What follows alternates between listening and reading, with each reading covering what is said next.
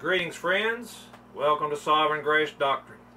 We continue to look at the history of this New Testament church age and the Word of God.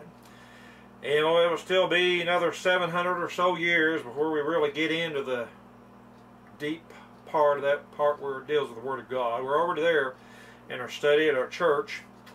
But we're in the year 787. That history of this church age and the competition between that group known as Catholicism and those other groups who they called Anabaptists and whom the Reformers called Anabaptists, of whom history calls them Anabaptists, and also history connects the Baptists to the Anabaptists. That is our lineage. That is truly where the Baptists came from. And we'll show you that eventually in this study also. 787 AD, one of the errors, false doctrines introduced by Catholicism was the Ave Maria prayer, the Hail Mary prayer, praying to Mary. Because they had exalted her to position as being the Mother of God. They decreed her to be the Eternal Virgin. But nowhere in Scripture are we commanded to pray to anyone but God Himself. What do the Scriptures teach us? Matthew chapter 6, and starting in verse 5 we read, "And when thou prayest, thou shalt not be as the hypocrites are, for they love to pray standing in the synagogues and in the corners of the streets, that they may be seen of men. Verily I say unto you, that they have their reward. But thou, when thou prayest, enter into thy closet, and when thou hast shut thy door, pray to who? Pray to the Father, which is in secret, and thy Father, which seeth in secret, shall reward thee openly." Now, he's not talking about some man in a box on the other side of a wall from you. He's talking about God who is above. We're to call no man Father. That's another sinful tradition of theirs. But only God the Father is the one whom we're commanded to pray unto. Christ said, "Pray unto the Father." He goes on to say, "But when you pray, use not vain repetitions as the heathen do, for they think that they shall be heard for their much speaking.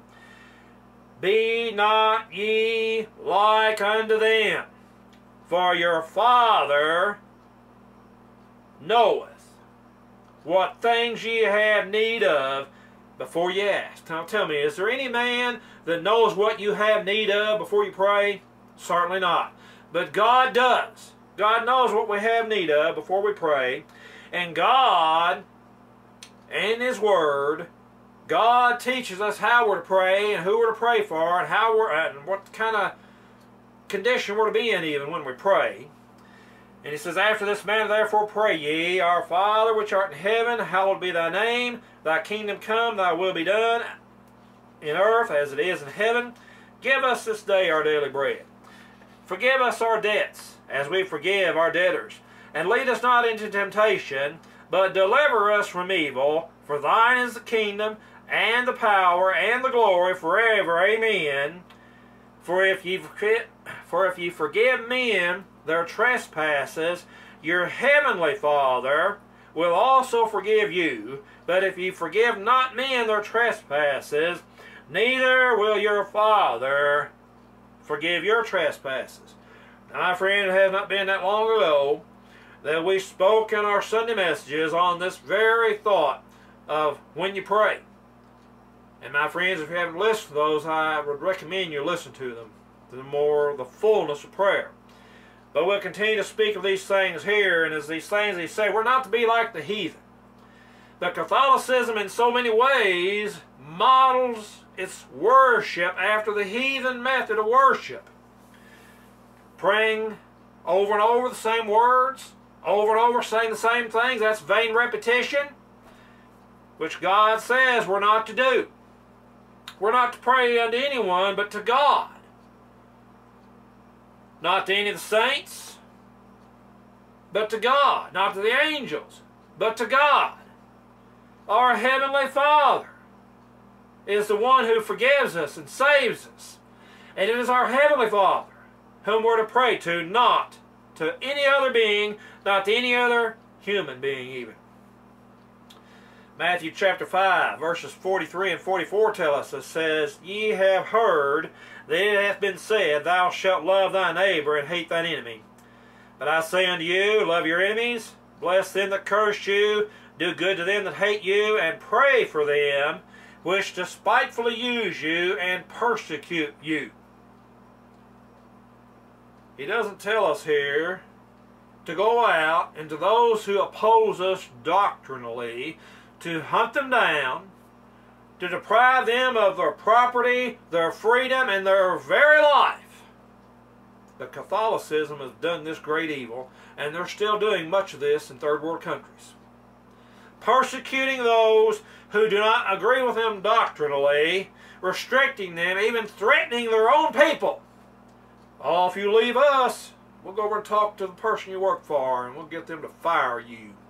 My friends, this is documented that they do this kind of stuff in third world countries where they have the power. And they call themselves religious people. They profess to be serving the true and living God. Know the truth, and it'll set you free. Come out of them, lest you be held accountable for their sins. Matthew chapter 9, starting verse 37. Then saith he unto his disciples, The harvest truly is plenteous, but the laborers are few. Pray ye therefore the Lord of the harvest that he will send forth laborers into his harvest. These are how we're to pray. This is what the Word of God tells us, how we're to pray and what we're to pray for. We're to pray that God send forth people to take that gospel to this lost and dying world and to be witnesses before all men of the grace of God. We're not to go forth with violence, threats of violence against the people of this world, but we're to preach the counsel of God unto them and pray God open their eyes. Oh, such great evil that has been done in the world by men of religious natures. Romans 8:26 says, Likewise the Spirit also helpeth our infirmities, for we know not what we should pray for as we ought, but the Spirit itself maketh intercessions for us with groanings which cannot be uttered. My friends, at times we don't know what we ought to pray for, how we ought to pray for a situation. We see people that are, because of infirmities upon them, because of sicknesses, diseases, natural age, and the affliction upon their body and upon their mind. And we pray God have mercy upon them. We pray God heal them. But we don't truly know what God's will is for them. We don't know truly what they need in their life, but God does. So even when we at times are lifting up prayers before God, and we really don't know how to pray as we ought, and we don't know how to pray for certain matters as we ought to, yet that Holy Spirit of God is interceding for us with groanings which cannot be uttered, communicating between us and God of the true circumstances of our life, and how that we, each of us personally, need to be strengthened and edified and be closer to the center of God's will for ourselves and for all those round about us. 1 Thessalonians chapter 5, verse 17, 5:17 tells us to pray without ceasing. We should always have a spirit of prayer. We're to pray to God. We're to go have that personal, private time of prayer when we can be by ourselves. No matter what time of day it is, it could be many times of the day. It could be a room somewhere in your house. It could be in your car. It could be anywhere. Out in the woods, under a tree, or out in the field. Have that personal, private time between you and God, praying and you seeking God's will in your life, desiring God conform you to the image of His Son, and with all the things which we're commanded to pray for, honoring God in our prayer, not coming before Him presumptuously or dishonorably and mocking God, but we're to honor God, and when we pray unto Him and to know and understand that He is God, the creator of all things and the judge of all. And lest God have mercy upon people, they shall die and go to hell.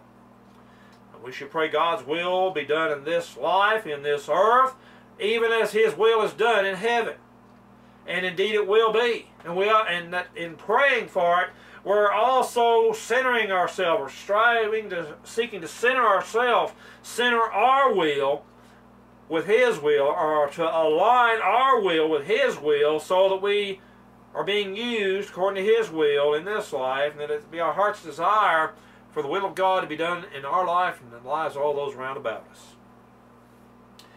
1 Timothy chapter 2, starting in verse 1, it says, I exhort therefore that first of all supplications, prayers, and intercessions, and giving of thanks be made for all men. For all, we could say all mankind here, in truth, in a sense. That we give supplications for all mankind. For all those we know, especially round about us. Family, friends, neighbors, people we work with, even when we see something happening along the way as we travel. Maybe it's an accident. Maybe someone's been pulled over. Praying for them and the officers and the other agencies that may be involved. But always having a attitude of prayer, praying. We are praying in those private occasions and praying publicly for the glory of God and not to be seen of men. Some think, well, because He tells us not to pray in the synagogue, stand in the corner, not to pray in the corner of the street, that public prayer is condemned. No. They did pray in public. We know that. But having the right spirit in public prayer is just as important as having the right spirit in your private prayer time. Not a long, lengthy prayer with such a fabulous discourse that it's just all beautiful, beautiful. Oh, he prayed for an hour. Oh, it was beautiful. No, those sweet, short prayers to the point that magnify God and put us in our place as His humble servants of God and exalts God as the true God of all creation and honoring His Son and praying God's will be done in our life in all matters and all things, that we be conformed to the image of His Son in all things. Praying and desiring of God for all. Giving prayers and supplications and praying for intercessions in the lives of all, that all men might come to the truth, that all men might live peaceably together, honoring and glorifying God, and not striving with one another in conflicts of war and violence against one another. And giving thanks unto God for all of them. Giving thanks unto God for our pastors and those that would teach unto us the Word of God. Giving thanks unto God for those elder men and women in our churches who are living godly examples and have lived godly examples before us in word and deed. Praying and giving thanks unto God for those in our local communities who are leading rightly and setting the right examples before the people. Those that are over us, if we serve godly people, if we work for godly people, then we ought to give thanks for them, lifting them up before God, praying God be with them and bless them. We ought to give thanks for those in our local agencies, those men and women that are godly men and women that are out there in law enforcement, and they're in our levels of government, from the local city to the state to the federal, to those who will stand up and declare the Word of God and say this is right and that is wrong. That's what's wrong in our day and time. We don't have the kind of men and women we need to have leading a nation like this. We have ungodly men and women who want to justify all manner of ungodliness and wickedness, who want to turn from common sense, knowledge, and understanding of life and all things, and to deny what has been commonly understood and known for thousands of years, that there are but men and women and nothing else. Oh, I want to say to you, my friends, we ought to be praying for the young children of our nation, for they are in such harm's way today like they have not been since I don't know when. Ungodly men and women in this nation that want to pleasure in their own wickedness to the point that they're willing to put children in danger. They're willing to force upon children knowledge of sexuality and to begin to convince children that they could choose whether they're a boy or a girl. Such absurdness, such wickedness. My friends, we have a responsibility to pray for those in authority over us and pray that God might bring our nation back under a condition where we sovereignly understand and serve God, and that the wicked and the ungodly would be cast down or be saved. But that God might save us from this wicked and untrod generation. May God help us to understand that great responsibility we have in prayer to lift up all before Him. To pray for the rulers, to pray for kings, and for all that are in authority, that we may lead a quiet and peaceable life in all godliness and honesty. The Bible tells us that exercise profiteth little, but godliness and honesty profiteth much. It's godliness and contentment, sorry. The godliness with contentment profiteth much. That's what we need as a people. We need to live godly, and we need to be content with such things as we have,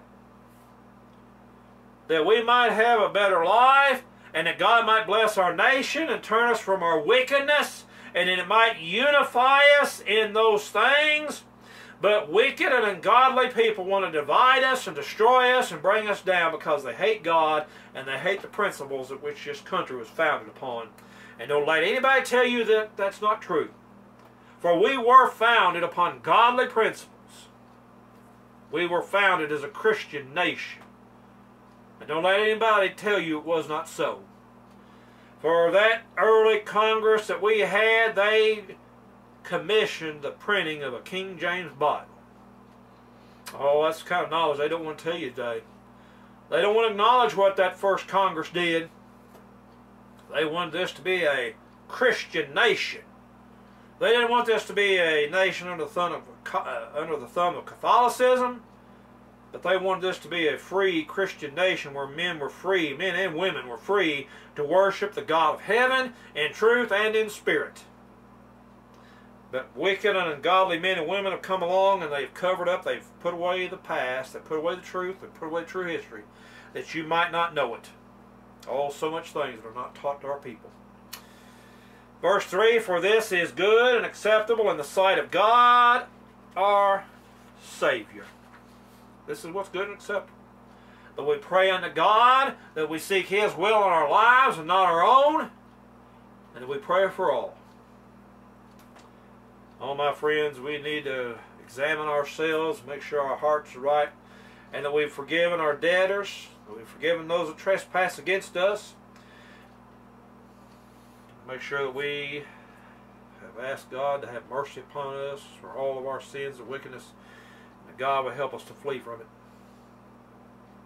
It's such a great responsibility to lift up one another and all before God in prayer, even our enemies. We move on, and in the year 789 A.D., we read of Charles the Great. He issued the first law in Europe for baptizing infants. His Imperial Majesty proposed to the whole nation the dreadful alternative, either being assassinated by the troops or accepting life on condition of professing themselves Christians by being baptized, and the severe laws yet stand in the capitularies of this monarch. In other words, it's still on the books, by which they were obliged on pain of death to be baptized themselves and of heavy fines, to baptize their children within the year of their birth. These people, with Francis and Huns were constrained to embrace the Christian religion. It was up to the clergy to enforce this. And you can see, and we've seen, and we'll see in history, to where the church, as it were, as they call it even yet today, which is Catholicism. That's what they speak of when they speak of the church. It's Catholicism. But Catholicism turned it back on them and said, no, we've got your souls in our hands. And we can excommunicate you. We can condemn you to purgatory. No, you're going to be the ones enforcing it, not us. And this they did. They turned it upon the princes, upon the rulers, and demanded of them, you go forth and you hunt them down and you bring them to us. And yeah, then we'll torture them. Then we'll interrogate them. Then we will try and convict those people and condemn them and put them to death. And that they did, by the millions.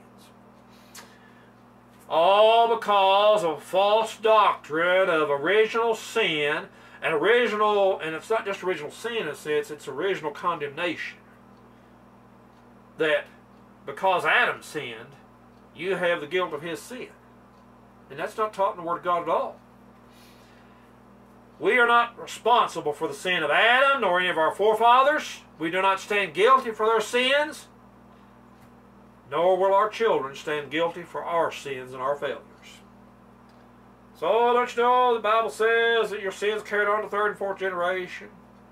Yeah, the burden of it, that is, they're going to follow in our footsteps. And if we do such a wicked thing, it will be in our children's lives also. They too will be desirous of doing the same things we do. But they're not accountable for what we do, and we're not accountable for what they do. Scriptures teach that plainly. We are all accountable unto God for our own specific sins which each of us commit in transgressing the law of God and the laws of men that do not contradict the Word of God. When they tell you you're not to assemble yourselves together, as the manner of some is not to assemble themselves together, we're to say unto them, we are to obey God rather than men. And we're to come together wherever we have to. Even if we have to go out here in the woods somewhere and meet in secret to get away from the law, as they did during the Dark Ages and even before and after. No law, no government has the right to say unto the people of God, you can't come together. Oh yeah, it's for your health and safety. No, don't do it. They have not the right. If it's God's will for us to get sick and die, then praise God. Even so, come Lord Jesus. They don't have the right. And we shall stand and vehemently oppose them. And we all should, that are Christians and believers, we should stand up and say to the world governments, no, we will not comply. We will not cease to assemble. We will not cease to preach in the name of the Lord Jesus. The only true way of salvation. And no, we will not baptize those who cannot profess faith in the Lord. For that is the baptism we see in Scriptures, is believers' baptism, and that is immersion in water when they do come forth and take part in it. We move on to the 9th century, and in the 9th century we consider once again, in this century as we have in all those preceding lists, from the book Martyrs Mirror, the history of the faith. The history of those who stood and opposed Catholicism, the history of those who came out of Catholicism and decreed her to be the church of the Antichrist, and that they decreed the Pope himself to be the Antichrist, and he is. These who stood for believers' baptism, who believed in the ordinances of the churches as just examples, not sacraments. There are no sacraments in the Word of God. You're saved by grace through faith in the Lord Jesus Christ, and it is His shed blood that has cleansed you from all your sins. And there's no need for any more cleansing. No, there's no sin stains left. There's nothing there that God sees. It's just men. It's men that are teaching these heresies. So what do we find here? In that 9th century, in the year 812 A.D., the historian P.J. Twisk writes, disputes began to arise in the Roman Church. Well, imagine that great harmony of people that Constantine brought together, and everything was just hunky-dory. No, it wasn't. It never was, and it's still not today. It is not the church of the Lord. That's one thing people need to get straight in their hearts and minds. Understand that Catholicism is not the church of the Lord. But disputes began to arise in this Roman Catholicism, this Roman church, concerning transubstantiation, or the changing of the bread and wine in sacrament, so that the custom of the Holy Supper was converted into idolatry, teaching that it literally became the flesh and blood, transgressing the law of God, when the law of God tells us that it is a sin to drink blood, and if Christ transformed that wine into blood, he sinned, and so did every one of these apostles. They broke the law of God if they did that. So by that alone, we know that it's heresy and it didn't happen. But by doing this, it leads to them worshiping, giving adoration unto that bread and that wine as though it is the literal presence of Christ. Idolatry. Worshiping the things that are not God. In A.D. 814, let me say this as I'm thinking about this here. We have these out here that have changed the dating system. They no longer want to use BC for before Christ. And AD, which is from the Latin, which means, I forget now exactly what it means. But it too glorifies God. Common era and before the common era. These God haters. These who don't want to believe in God don't want to use these distinguishing marks of BC and AD. Don't fall into that trap. Don't do it. If you're a believer, refuse to use those designations. But speak of the BC, the before Christ time period. Speak of the AD, this time in which speaks of the time of after Christ's coming. But in AD 814, in the days of Louis the Pious, there lived and wrote the celebrated Hymio, of whom various praiseworthy things concerning baptism upon faith are still in existence. His writings, speaking of people who were baptized upon profession of faith and not before. And the belief of the churches, those local independent churches who were called by the names of their leaders, because that's what the Word of God tells us, to follow our pastors as they follow God. Now, my friends, we're running out of time, but we'll pick this back up next week from the history of the faith, this age of the churches. May God bless you, and may God bless His Word and keep you. May God keep you till we meet again.